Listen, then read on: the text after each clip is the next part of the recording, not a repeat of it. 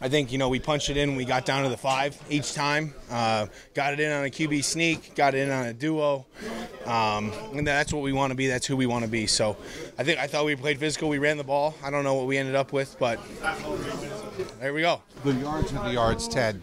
But the way Jake commanded your offense out there tonight, what does it say about his ability to command an offense? I think it was, a huge moment not only for him but for the team.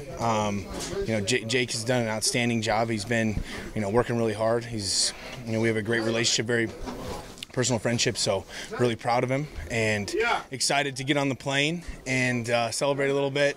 We got a short week though, and we play the Indianapolis Colts, who are also rolling. So we're back at Paycor though. Can't wait. The significance of being able to get the ground game going, which is something you've talked to me about, you've mentioned plenty. I know there's been confidence in that, but to actually go out there and do it, how important is that? Very important. I thought our backs ran outstanding. We got a hat in a hat, got the ball downhill. Chase Brown had a couple big runs. Joe Mix, 6,000 yards down in his career.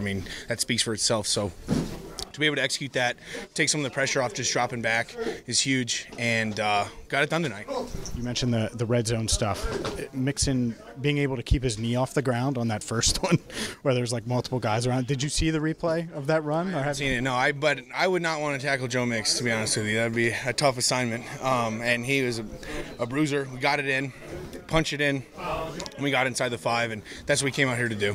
I know you're excited about the game, but I do have to ask you, because it came out during the game, nomination for Walter Payton Man of the Year. Just your thoughts on that. Very grateful. I want to thank the Cincinnati community for the outpouring of generosity they've shown for the Cincy Hat Project and to take care of the village of Marici and provide more housing. We've been able to double our impact on the housing that we provide. And a nomination for me, it's I'm very honored, but I want to make clear that it's a nomination for all of the Cincy fans, everyone who's bought a Cincy hat, bought in, donated, come to events. I really appreciate this fan base so much. We have a very artistic and talented fan base too. I get a lot of gifts of art, and I'm just so grateful. I've never had that experience of such a welcoming and generous fan base. So it's for all of us. Hopefully we go win it.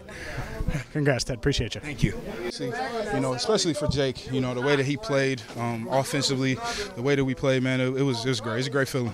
It was a game that you guys needed to stay alive in terms of the playoff picture. How do you feel like this game? Do you feel like it almost boosted and gave you guys a little bit of confidence that you lost maybe when Joe went out? Yeah, well, we got a lot of faith in the guys that we have, and I don't think the confidence necessarily was ever wavered. Truly, we got a lot of trust in our scheme and what we do.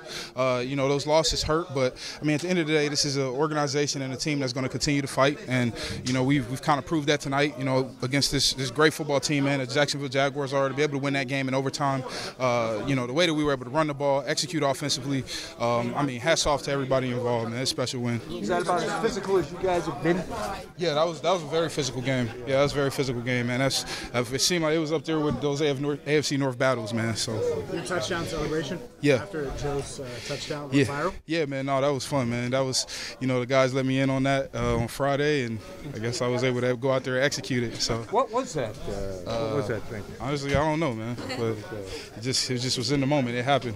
I have no idea what that was, but I hate it though. Where did the Jackass come from? The Jackass. Honestly, man, I was getting ready pregame. I seen all the picks pregame, and everyone had Jacksonville out there to win. I don't know. I just seemed like right in the moment. So. What'd you say? Jackass. Okay. What's the difference in you guys being able to run the ball today? I think just honestly our physicality up front, execution. We did a good job controlling the first level of the defense, and that alone was taking care of itself.